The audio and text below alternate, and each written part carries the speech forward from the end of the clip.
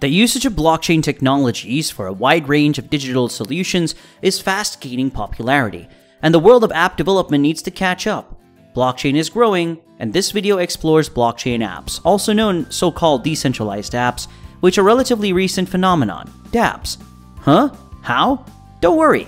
This video provides comprehensive answers to the key queries you need to know to understand blockchain applications and their advantages. Welcome friends, and we hope you're well. Don't forget to smash that like and subscribe button and turn on the post notification bell. So what exactly is a dApp?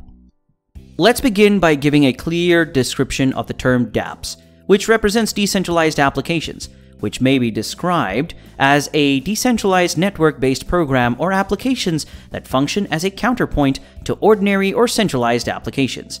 dApps are a collection of connected smart contracts. Each smart contract carries out a particular task within the application, in the background or on the back end. It's crucial to realize that dApps are built on blockchain technology, even if they frequently resemble conventional apps. Generally speaking, these factors distinguish a dApp from the typical application. A decentralized application, or dApp, must always operate independently and be open source. Its data and records must also always be accessible to the general public. The app also needs to utilize a cryptographic token to protect the network. By now you're aware of how blockchain technology functions. There won't be a need to expatiate on that. Decentralization. What does it mean? Unquestionably, the concept of decentralization is central to blockchain applications. But exactly what does that mean? Nowadays, the majority of apps operate on networks that are under centralized supervision. Your information is kept on centralized systems by businesses like banks, social media platforms, and streaming services. When you use these programs, a request is sent to their servers, and if you log in information, such as your username and password, it's accurate, the response is provided to you. Although this method of centralizing online transactions between a provider and a customer is effective, it leads to enormous amounts of user data, often private and personal, being under the hands of a small number of extremely large organizations.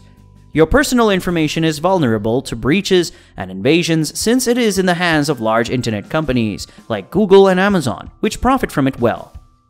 These weaknesses in centralized networks' data privacy have stoked interest in privacy-preserving technologies like blockchain and dApps. dApps attempt to eliminate the intermediary and decentralize the ownership of the program. Like many other current blockchain solutions, currently if you use Uber, you don't only pay the driver to take you from point A to point B. The service is more costly for users and drivers earn less than they would if they were driving independently, because of the middleman party which gets a sizable share of the transaction. This requirement for a middleman is removed by dApps. Any type of transaction that takes place between a provider and a consumer is recorded on the blockchain. What purpose do dApps serve? dApps serve as a bridge between Web 2.0 platforms currently in use and Web 3.0, the next generation of the internet in which decentralization will be crucial. There are fewer dApps than traditional apps because blockchain technology is still in its infancy. However, the application ecosystem is beginning to diversify due to a never-ending stream of innovation. So what can we anticipate for the future of dApps? What do they resemble and what do they serve? Here are a few instances. Number 1. Decentralized exchanges or DEXs. Web browsers are commonly used to access dApps. You find an interface after visiting the DEX web address (URL) where you can connect your Bitcoin wallet to a website or platform. You can then start engaging with the DEX dApp and making use of the supported functions like NFT markets, liquidity pools, lotteries, and much more. Number 2. Gaming. Decentralized gaming is one of the most well-liked elements of the blockchain ecosystem. In well-known game dApps like Splinterlands, Axie Infinity, and MyDeFiPet, non-fungible tokens or NFTs are employed to ensure that players maintain the value they accrue in the metaverse. As a player, you can purchase particular in-game goods like NFTs, boosting the gameplay by creating a one-of-a-kind collection of, say, weaponry or extras. Number 3. Cryptocurrency wallets. The ecosystem of the decentralized Web 3.0 depends on crypto wallet dApps.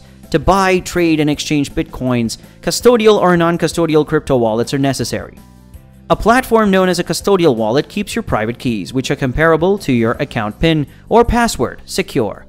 Binance and Coinbase are two instances of custodial wallets. You are in charge of non-custodial wallets, so nobody else can access your private keys. Zengo and Edge are examples. Number 4. Social media platforms.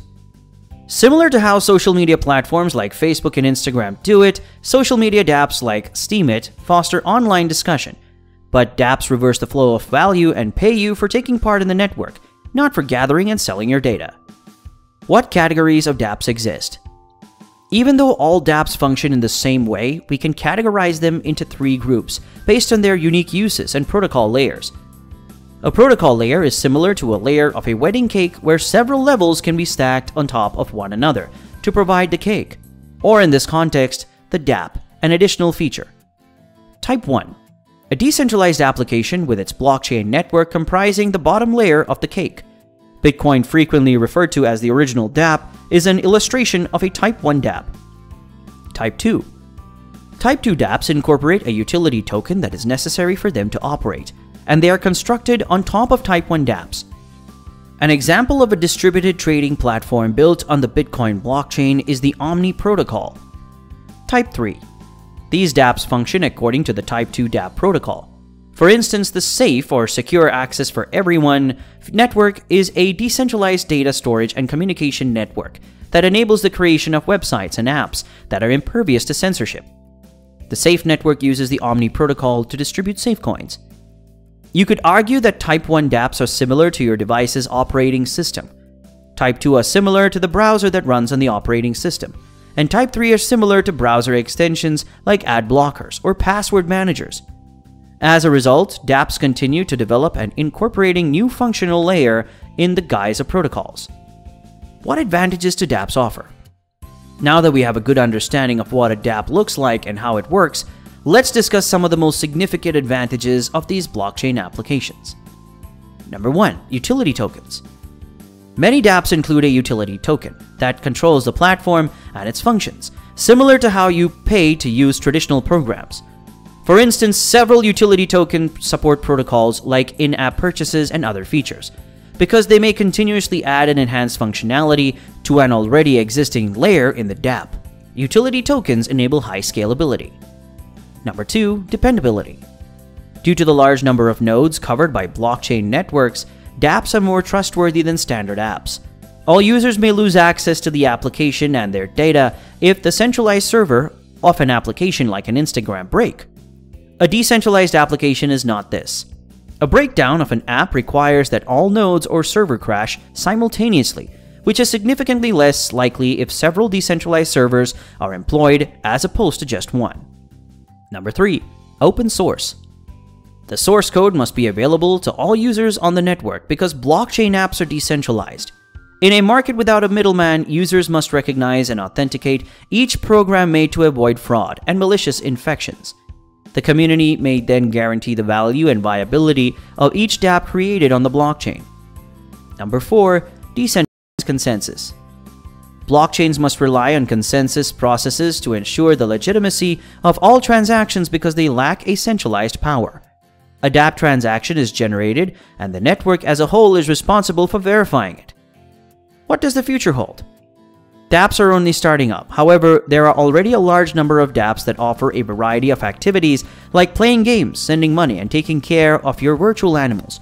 What does that mean for the creation of new applications?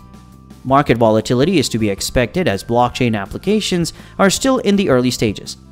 However, the technology is tenacious and shows enormous promise, particularly in terms of data ownership and security.